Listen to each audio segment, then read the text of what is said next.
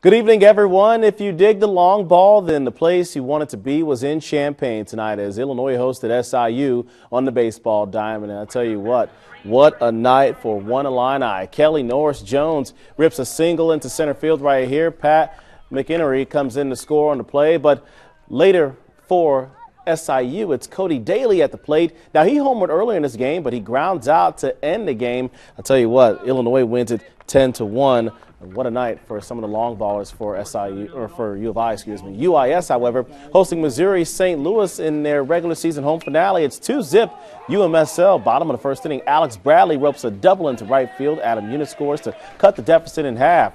Later in the inning, tied at 2. Lance LeBaron with an RBI single down the third base line. Bradley comes in to score on the play, and UIS rallies to win this contest 9-8.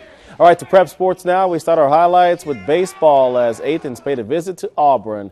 And this is Tristan Weaver on the mound for the home team. He gets the strikeout there. Nice call by the umpire. At the plate, it's Mike McDermott, and he hits a rope into the gap in left center field. That's for a stand-up double.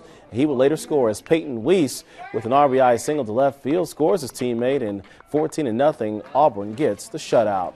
Glenwood and Rochester meeting up on the softball diamond. Bottom of the fifth inning, Rockets down 5-2. Jen Hart sends a shot in the left field. That plates a couple of runners for her team, and Rochester now down just 1 to the 7th. Now Glenwood up 6-4, and they add to that total. Katie Hudson with the bases loaded hits one that finds some daylight in the left field, plates two of her teammates, and it is Glenwood with the victory. They double up Rochester 8-4. We're off and running on the track tonight. The girls' 2014 city track meet. In the 800-meter, Allie Goff and Carrie Rolfe of Springfield High go 1 and 2. To the 4x200 relay race, Southeast is your city champion, anchored by Caitlin Robinson with a time of 1:47.78.